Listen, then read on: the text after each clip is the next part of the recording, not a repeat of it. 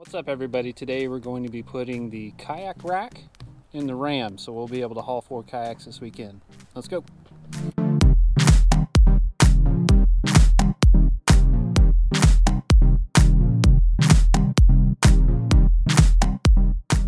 me show you what I got.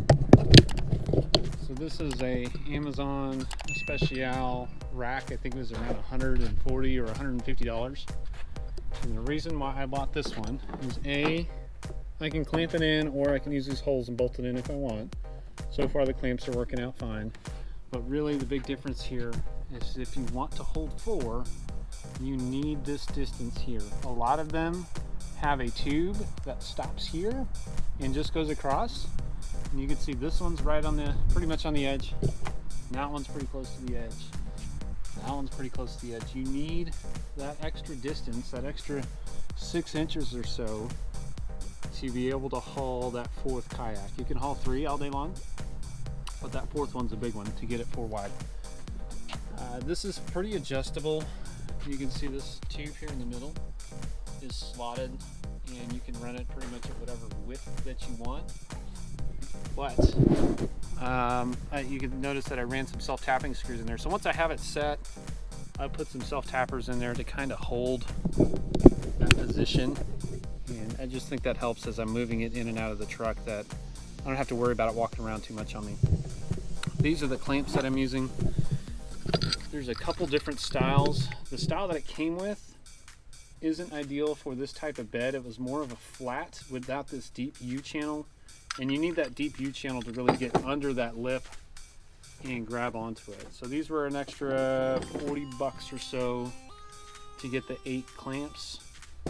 You can definitely bolt it on if you want to and just run nuts and bolts, and it'd probably take you just as long to bolt it in and out than it would to use these clamps, but so far no holes, so far so good.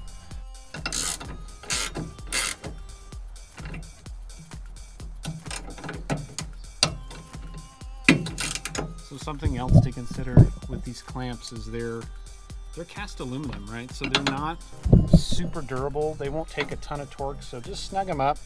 They're not really going to go anywhere. Once you tie the kayaks down and stuff, I don't think you have anything to worry about, so don't go crazy on torquing them. You also need to consider, if you're getting something like this, you have an aluminum, cast aluminum mount with a steel bolt, so dissimilar materials.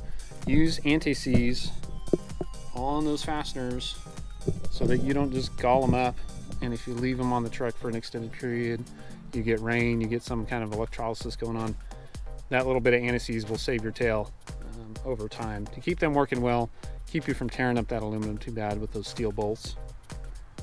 Something to keep in mind when you're doing this stuff. These are pretty inexpensive saddles, or whatever they're called, J-hooks, or I don't remember. I'll link them.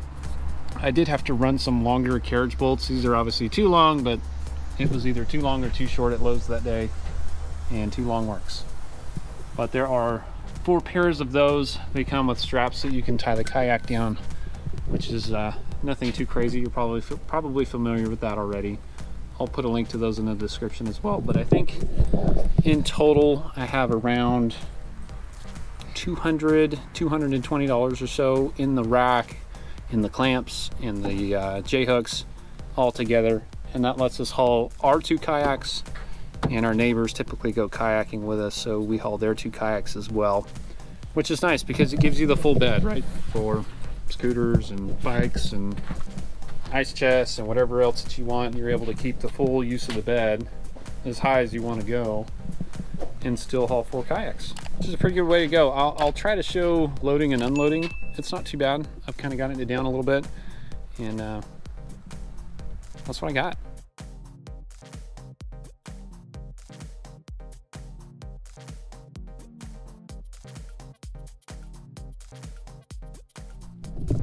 Alright, obviously I'm still working on the whole process of getting it up there, but it's up there.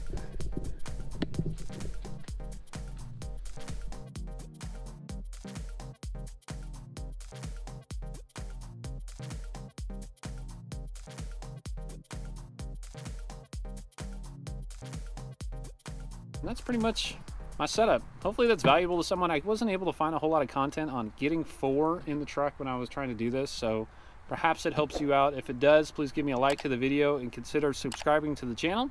We'll see you next time.